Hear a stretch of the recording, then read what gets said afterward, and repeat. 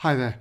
Now for this question, you've got to write down two conditions needed to approximate the binomial distribution by the Poisson distribution.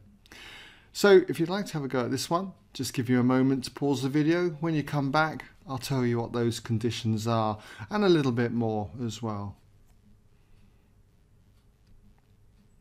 Okay, welcome back then if you had a go.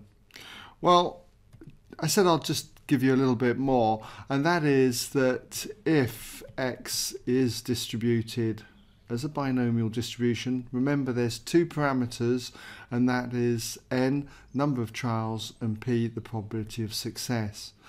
So if you've got a random variable x distributed binomially then, and if the number of trials n is greater than 50 and p, the probability of success, is less than 0.2, then these are the two conditions that they're looking for.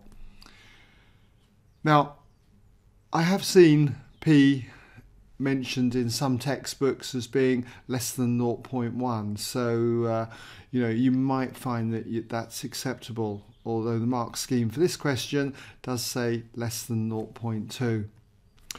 Now, not that you have to write this, but I just want to give you a little bit more information, and that is that I'd write, if this is the case, then x is distributed as a Poisson distribution approximately.